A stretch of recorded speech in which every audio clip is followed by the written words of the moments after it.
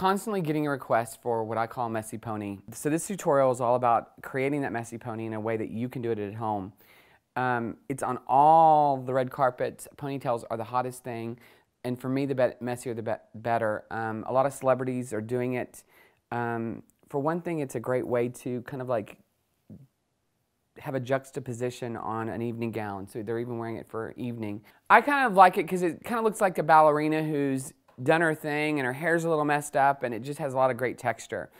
The easiest way for you to do it at home by yourself is to divide the head into two pieces, and we're going to start with one pony and then work a second pony over it, because what's so hard for many of you to do is to keep the volume and the texture and the messiness while you're putting it in a pony.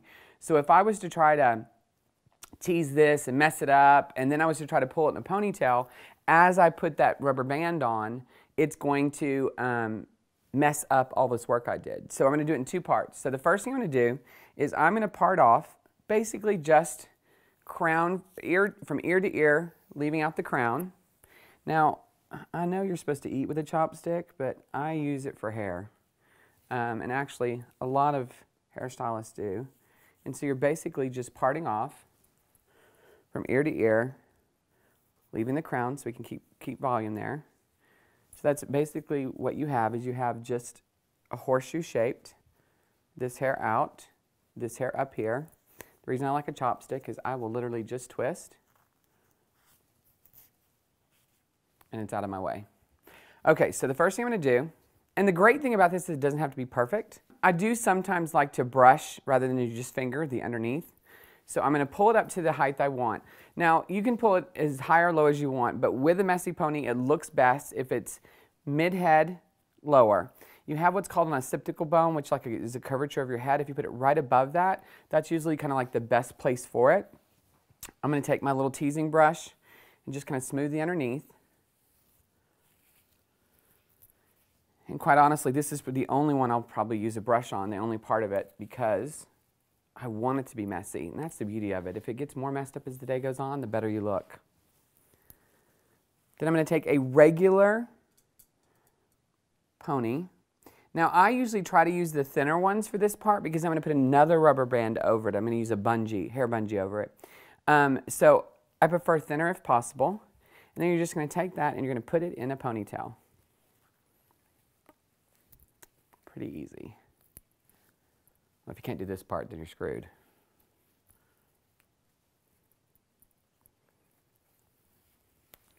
Okay, getting it tight. Taking a little spray. Now, the lower the lacquer content in your hairspray, the better for this look, because you want it to be workable. You can always go back over it. Oh, professional tip. Spray smooth. Using your can as your smoother. We do it all the time in photo shoots. Okay, so we put this in a pony. Now that what the purpose of this is, now everything we do has a secure point. So we're secured, and everything you're going to do is in a great secured position. So everything we do now will go work into that. Okay, so Sherry, we're going to turn. This is my model, Sherry. Say hello, Sherry. Hi. Okay. No, you're supposed to say hello, Sherry. Hello, Sherry. Okay. All right. So the trick to this is your teasing. Now, typically, this is how you want to tease. I know this is how you want to tease. You want to tease. So, 1982. Okay, that's not how we're going to tease this. Because we only want teasing, and I'm talking to you, Julianne, we only want teasing at the root. Because what we're going to do after we tease is we're literally just going to work with our fingers. So we're going to go through, just to show you a section. I'm going to grab a section, and I'm just going to pack the teasing in at the base. Now, it's easiest if you tease with something that you can tease tightly with. We're going to have these on our website, so in case you need a great teasing brush, you can just go to the website and get this exact brush. So you want to pack it in tight, and then you just pick up the next one, pack it in tight, because you don't want to be going through and brushing it out. You're going to finger it out. Now, if you feel better about it, as you do one, you can just do a little bit of spray. That's why the low lacquer content really works well. And you're just going to get all of your teasing in there, packing it in as tightly as possible at the base.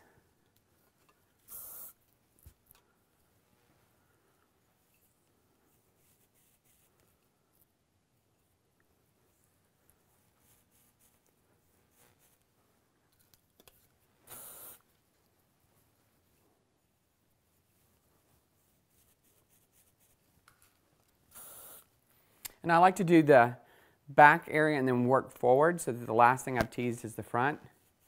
Makes it a little easier. Now you've noticed I've only teased about here down. I haven't teased in this area because I want this to be kind of a little smoother. The only place I'm going to tease down this far is in the front for messiness. I don't want volume here because I want that to be tight, so you don't really have to tease this section right above the ear. Now I'm going to go through and start to tease the front. Do most of your teasing from behind when you're working towards the front so that when you brush it back, you're working with the teasing being underneath and you're only working with the hair that's less teased. And I know I make funny faces when I tease. Try not to.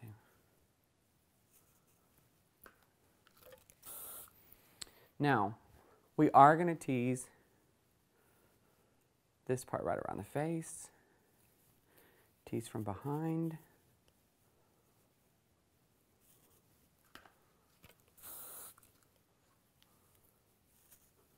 And y'all, this is the trick to it all, is taking your time on your teasing.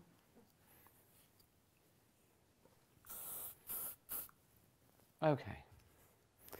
Now, everything else, for the most part, will be done with our fingers now. All right, so I guess we should turn you this way, Sherry.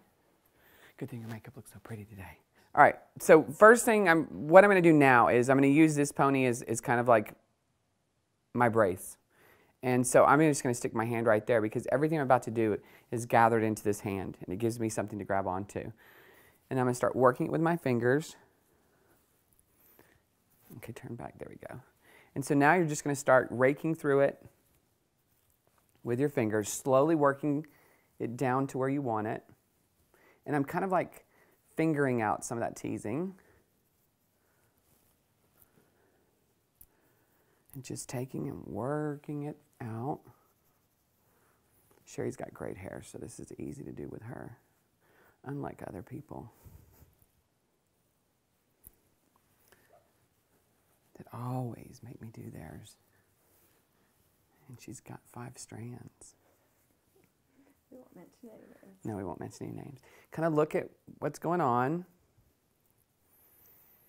Once again, just fingering it through. And there is no wrong to this in the sense of it can be as messy as you want, which is the beauty of it. I kind of actually think that the messier the better.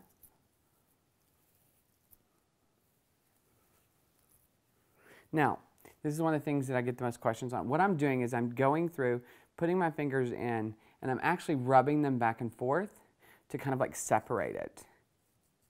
So I'm kind of like separating it at the base, just so you know the action of what my fingers are doing. Okay, so I've got a basic shape that I'm good with, the right amount of volume, which is why you do it in 2 separate pieces. Then I'm going to take a hair bungee, which we have them on our website if you need them. Easier to find. They're the exact ones that I use, so you can get them from there. So now I'm going to take a hair bungee, and with a hair bungee, you take the hook, you hook it in the hair. I'm grabbing hair. You go around. I'm holding it down with my hand. Go around again, hold it down with your hand. And then you hook that hook in the other end of the other hook of the bungee. It just hooks right in. And that way, because you did it that way, you didn't pull hair through, we didn't mess up, turn back around for me, we didn't mess up the volume we created. Now, here's where we start working with it. Now, a couple of the trick moves is, once again, using a low lacquer hairspray. You kind of spray it, and you just work with it. Once again, I'm using that same like motion to separate it, but yet keep it clumpy. And the great thing is, because we've got the 2 different rubber bands, we've used the second one, I can literally pull on the hair to get more volume in a place if I want. I'll just grab the top, turn for me, I'll just like grab the top layer and pull it up, because this is just hooked in there. We have that base ponytail first, and I can literally change the volume, get more volume in some places than another. And sometimes I like to just kind of like ruffle back, where I'll just take my fingers and come back towards the front and get all those little pieces. These are the pieces that would fly out of a ballerina after she's, you know, had a big workout. Just using my fingers. You know, the more practice, the better. Once again, I'm just ruffling it back forward. And you can make it as messy or not as messy as you want. And there you have the perfect messy pony. As I think the messier the better. It kind of has that just danced look. And it could be dressy, it could be casual. Everybody, whenever I do this on my friends, everybody stops and comments on how much they love it. Here's the back just so you can see. Just a simple pony in the back. And I don't think you need to cover the band. You could wrap and cover the band if you want, if you're going out for the evening so that it's smooth. But I think because this is messy, I like to see the rubber band. Just make sure you use one right for your hair color. Turn back around. There you have it. Do you have any questions? So you put the anchor ponytail in first. Put the anchor ponytail in first. And you want to make sure when you're parting off that you part down far enough that you leave crown area to tease and get volume. Get the volume. So it's about right. It's about right to show the people right there around in a U shape behind the ears.